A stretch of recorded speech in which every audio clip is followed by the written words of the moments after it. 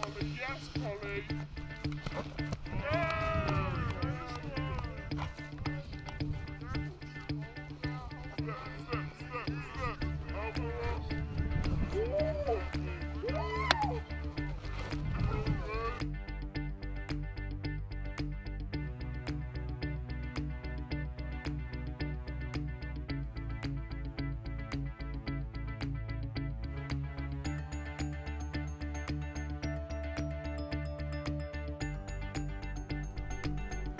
Three years ago, the former Wales lacrosse captain Tom Prentham paid a visit to Kenya for charity work, which turned out to be the beginning of a new and exciting sport in the country. The trained teacher, who resides in the United Kingdom, set up the lacrosse sport in a number of girls' secondary schools in Western Kenya.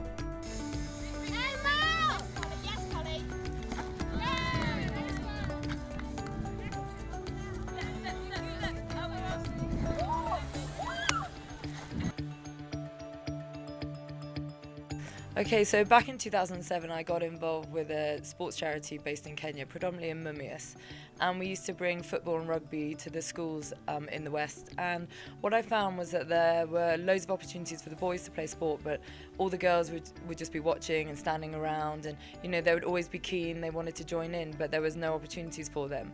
So as an ex-Welsh Lacrosse international, I just thought that it was my role to bring the sport to Kenya and introduce the sport to the girls and give them equal opportunities to the boys, just to give them something to do, you know, during their school days, and to give them, you know, something to work towards and just have fun really learning a new sport. When you brought the game, you know, how was the reception? Did people ask, like, why should we take part in this game that, you know, people don't know about? No, actually it was the opposite. They were really keen. I think, you know, when something new comes, everyone wants to get involved because they're desperate to know what it is. And so we've now got 10, 12 schools playing in Western Kenya, but there's a lot more that want to also get involved and play the sport because they hear about the sport from their neighbouring schools who are playing. So now everyone else, it sort of has a domino effect, and everyone else wants to play it as well, which is great for, you know, giving more girls more opportunities in the area. I came to learn this lacrosse game some time back when I was teaching at Mumias in a school called St. Teresa's Bumini High School, and the principal by the name Robert Nabiswa. So he was one of those teachers and principals that were supporting lacrosse. So I learned from there. So when I moved to my girls' high school in Nangili, I equally moved with the game. That's how I came to learn the game. Hii lacrosse tulisikia mara ya kwanza ilikuwa ni mwaka wa 2015. Kuna shule kule Mumias ambazo zilikuwa zinacheza, na kulikuwa na mwalimu mkuu ambaye alitoka kwa shule ya upili ya St. Mary's akaenda Sulmeti, halafu akakuja Mkumgazi. Sasa yeye ndiye alikuwa mwalimu wa kwanza na nadhani kukaribisha huu mchezo. Alikuwa anaitwa Bi Mary Stella Chitechi. Sasa alipokuja kwa shule ya upili akatuita na akasema kwamba anataka pia wasichana wake wacheze huu mchezo, na hiyo nilikuwa mara ya kwanza tulipoenda kule Buka Academy, na tukaona vile mchezo ilikuwa inachezwa na wasichana, wakafurahia sana. Sasa hapo ndipo tulipoanza kucheza huu mchezo. Why did you think of the girls only when you came? Because back then I only coached girls lacrosse. Now it's a different story. In the UK I coach men's lacrosse as well, but back then, as I said, you know, the boys already had their football and their rugby, so I just wanted to give something to the girls to start with. I was always going to try and develop it into the boys program as well, but first and foremost I just wanted to introduce it to the girls. And I never really set out for this to turn into a national team and try and get the girls to the World Championships next year. I just wanted to give, you know, as many girls as I could an opportunity to play sport. But since 2015 that's slightly changed.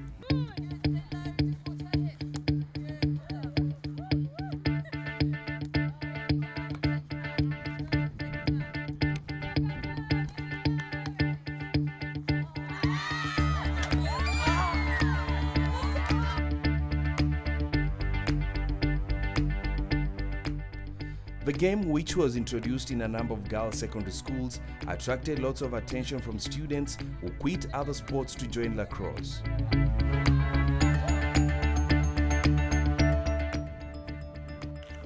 I'd say generally I love sports, but I got to lacrosse and I found it quite different from the others. And yeah, because we use sticks. I know hockey use sticks, but I think I love lacrosse. So before, which game did you use to play?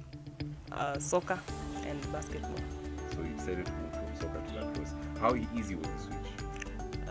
It was not so easy because you know, it's a new game, totally new, and you don't have any experience at all. So it was quite hard, but you just use practice and practice till you get it.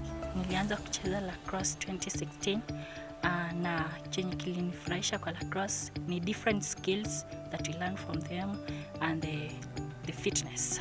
I started playing lacrosse around 2015 because it's a game that Storm introduced at my school. So that's when I started playing, that's how I was introduced. Yes, it has been friendly because I would say lacrosse is a friendly game.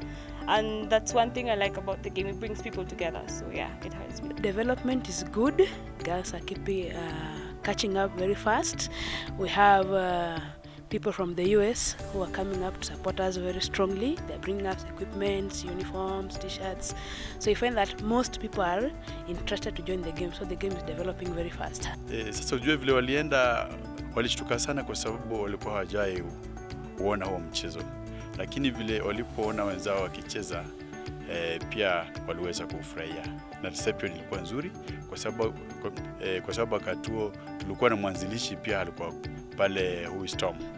Pia alikuwa amekuja na makoches wengine kutoka Ulaya na kulikuwa na wanafunzi karibu 100.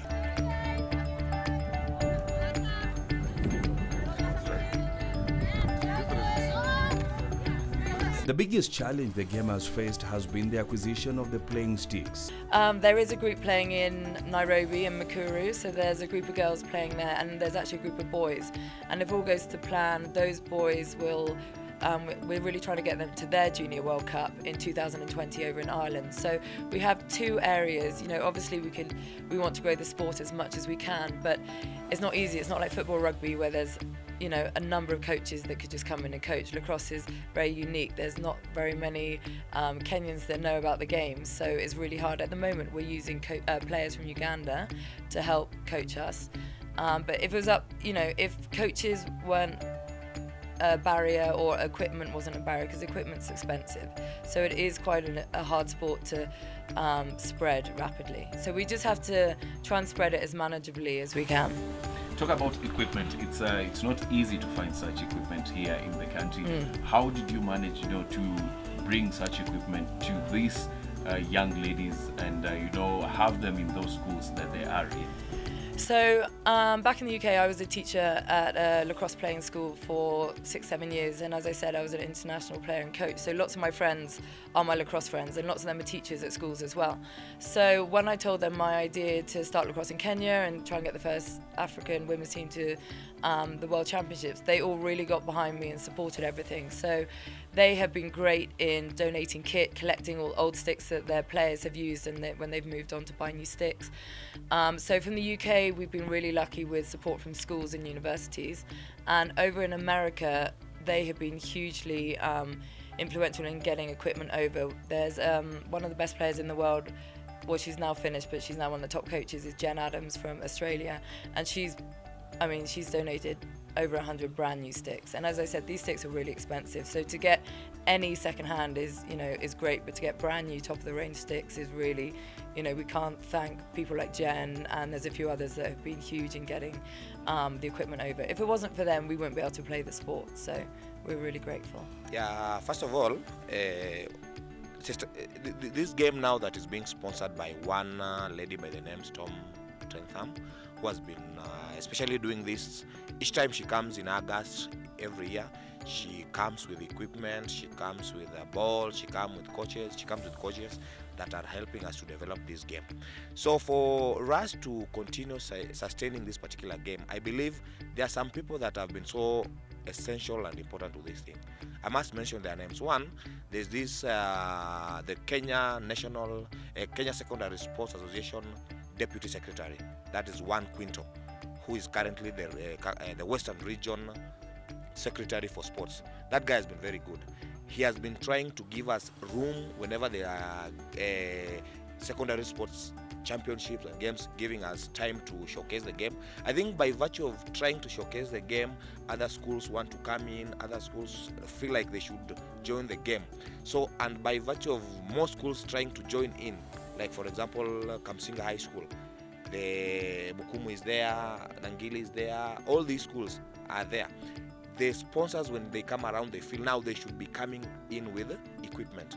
You see, and we are also trying to do this serious publicity about the game, because now it's new and our curriculum is trying to drift towards the talent-oriented way of doing things. So we believe the Ministry of Education or the Ministry of Sports coming in, this is going something that is going to be sustained with the help of external donors. And especially now, if equipments are there, if the Kenya government and the sports group, the sports ministry, the education ministry comes in, we're going to get most of these equipments free. Supposing these donors, these guys playing in the UK, US, donate the items. Once they land at the port, it can be into the country duty-free. And believe, when those items are duty-free, we are going to have a lot of equipment and we shall sustain. You're saying that you actually did not think of, giving these girls an opportunity of getting into the national team, and now you are at a position where next year Kenya might be taking part in the World Cup. How does it feel? When you look back at the 3 years down the line, you are at a point where the sport has grown that Kenya might actually take part in the World Cup. First of all, they will take part in the World Cup.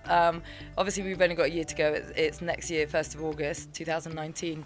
As I said, I just wanted to really give as many girls as I could the opportunity to play sport. But in 2015, at the last Junior World Cup, I was head coach for the Welsh team. It was my second World Cup. And I knew after that World Cup I was going to step down from international coaching. But because I had started lacrosse here since 2009, I was still coaching out here, but not on the international scene. As I stepped down from Wales, it just made me realise that, sport is such an important part in anyone's life. I think that there's a lot of transferable skills from the sports pitch to everyday life. And I just thought, it's not every day you can be a part of international sport. And then when I decided to see if I could get Kenya to the next World Championships, there was slightly more to it. I just realised that we'd be the first African team to make it to the World Championships on the female stage. So Uganda play men's lacrosse, and they've just come back from their second World Championships, and they did really well in Israel, but there has as yet been no African female team at a World Championships. So how are the ladies in terms of talent when you look at them? The ladies that you have in camp right now, 20, you brought them, the number was cut from 80 in the first camp. How what do you have to say about them when you talk about talent? Do you know what? I'm so impressed with how they've been. They're so receptive. I see them a couple of times a year, but even since the last time I saw them, their skill level has just skyrocketed. We're talking about a group of girls who are really disadvantaged. They don't come from the best backgrounds. Many of them started lacrosse purely because they knew at squad weekends we would feed them, and otherwise they wouldn't eat from Friday to Monday. Okay, and lots of them, they have to be in school to play lacrosse. So it keeps them motivated to stay in school because they know it then gives them the opportunity to play this sport. And I think, the challenges that they have at home, it's really hard to hear what they're going through because it's really upsetting. But it also, on the lacrosse pitch, it makes them more determined. They're really gutsy and they're just willing to learn. All they want to do is improve, and they just pick things up really quickly. And I've been really impressed. Even from yesterday, having them training this morning, we start new drills, fresh drills, and they pick it up straight away because they're eager to learn and they concentrate and they really want to please the coaches. And at the end of the day, they want to make it into that top 18 to make it on the plane to Canada next year. Pretty far, considering the fact that we are planning to represent the country in the Under-19 Games World Cup next year.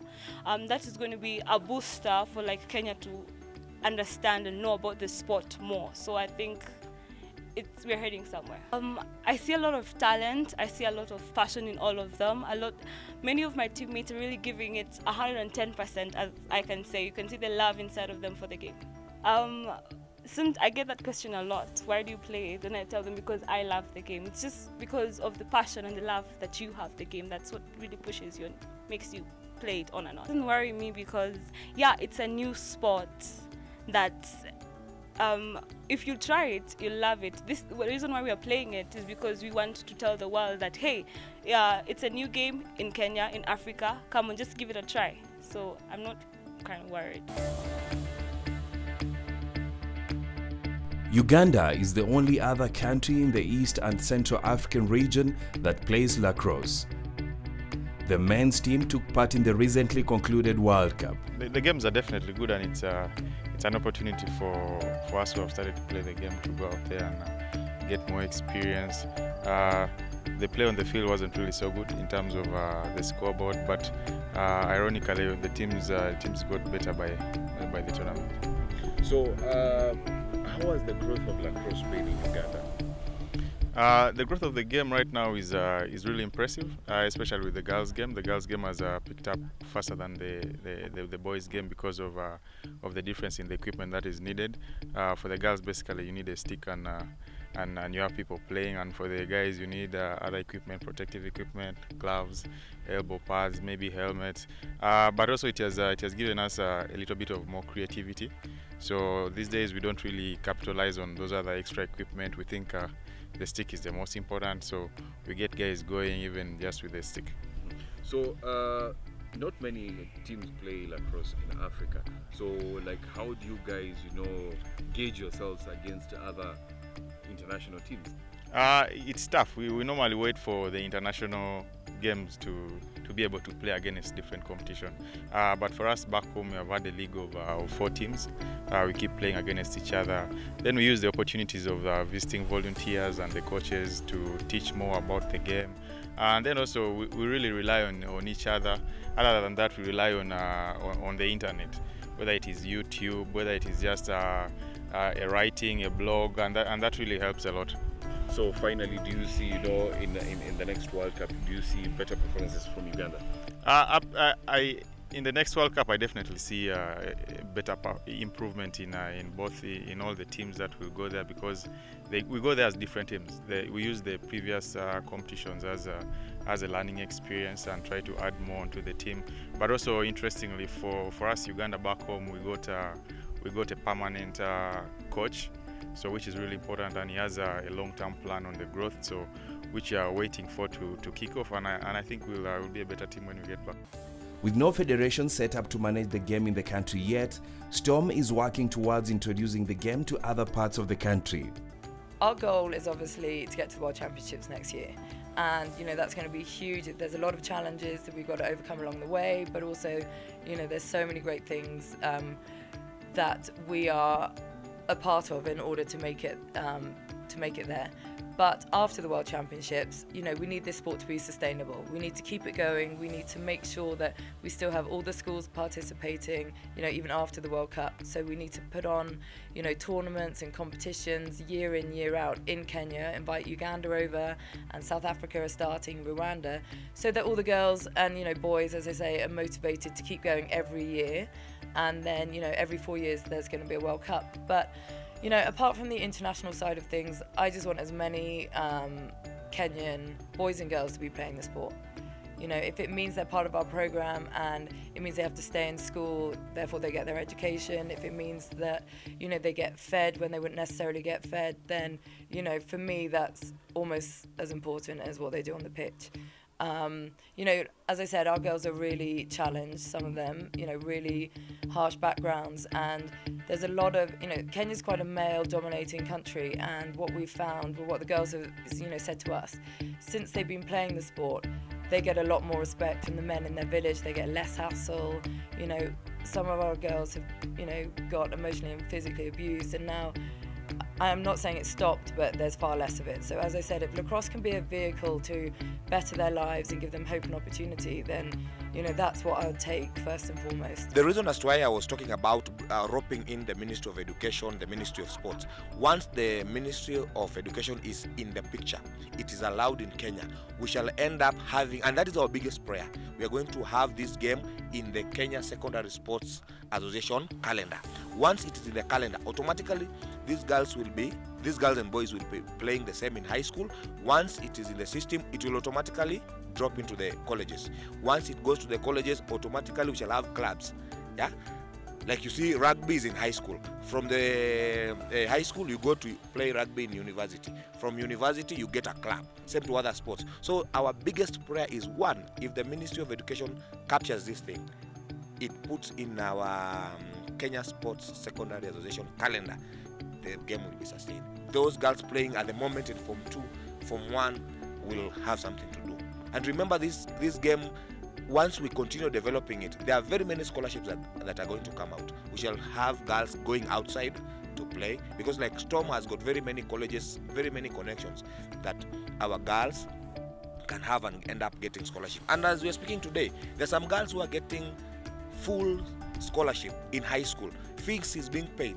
Like if you ask Mr. Makoha, that is from Sacred Heart Mukumu High School, he will tell you from Maraba, there's a school called Maraba, there's a girl who is totally being sponsored just because of playing this lacrosse. Meaning if this game or this sport is taken seriously, girls are going to benefit. When the game began, we were told that because boys tend to be too rough, and then the equipment would not be able to be enough for boys and girls, they first introduced the girls, then after the game was picked, they introduced to the boys. So the challenge is equipment, because this game is being sponsored, we don't contribute anything, so that is the challenge. Equipment are not enough for both boys and girls. The future is this game, we are going far as a Kenya lacrosse, because the way we've seen things work, the support we get, because even in Kakamega County, we have people supporting us.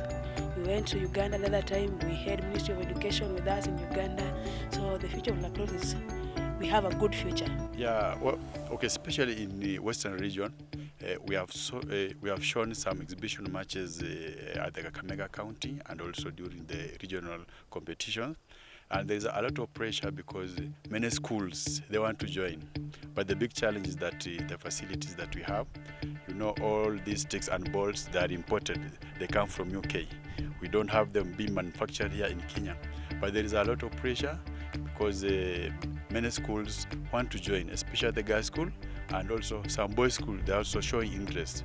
But now you find that the kind of facilities that are used with the girls are not the same as those ones be used by boys. I think there's a school by the name French School Kamsinga. They're doing it, but I think they don't have enough facilities. But I think it's the only boys' school that is playing. But for the girls, the game is spreading very rapidly. Okay, in fact, we have also some 2 primary schools that are doing it. We have Hekima Academy in Butla and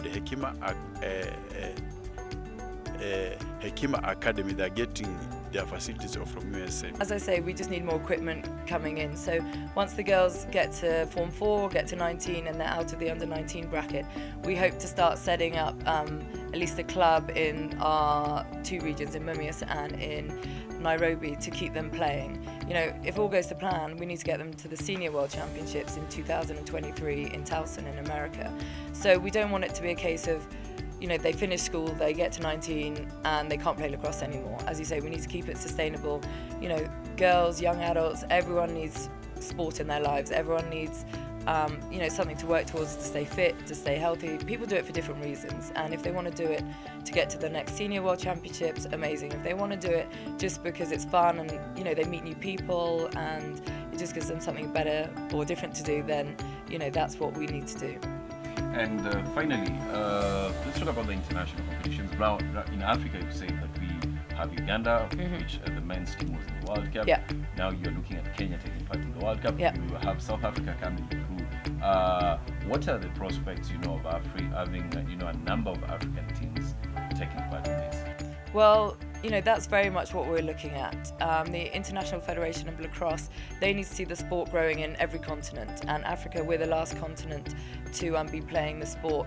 And in order for it to make the Olympics in LA 2028, well, there's a number of criteria, but one of the main ones is it's got to be played in every continent and by both male and female teams. So as I said, Uganda ticked the men's box and we hope to tick the women's box.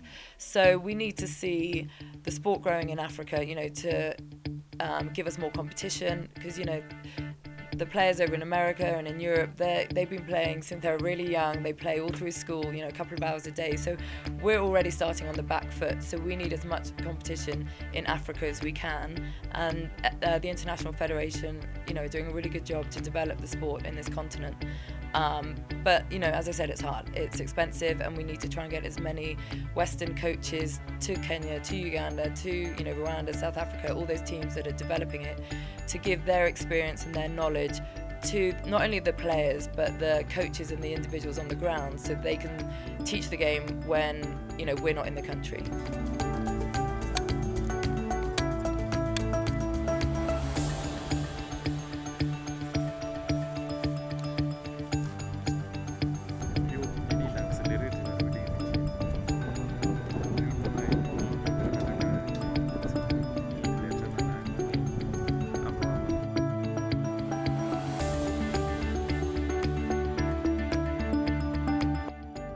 Competition is tough because me personally, I started playing I think a half a year ago.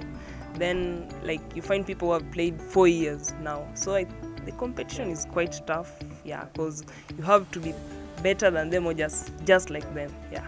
My goal is to be a good player and help others learn it. Let lacrosse spread in Kenya and be just as popular as football or basketball, or yeah.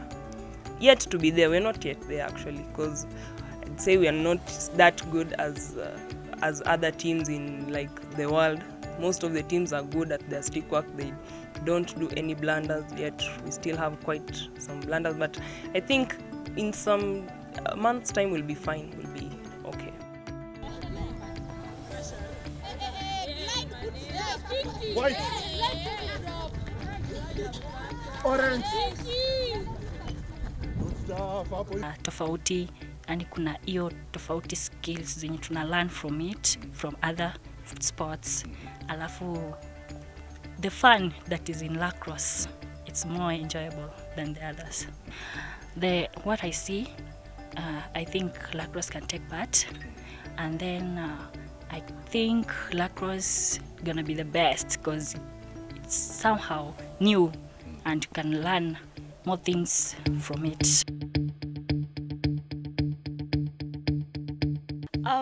Let me tell you one thing about lacrosse. You cannot stagnate. Personally, you can train yourself. The coach doesn't have to be there for you to actually train. Just get a wall and train yourself. Despite that Storm is not here throughout the year or throughout the time, she sends greetings. We have coaches like Oscar is there going in and out of schools, making sure that the lacrosse players are keeping fit. So Storm not being here throughout the year is not a problem.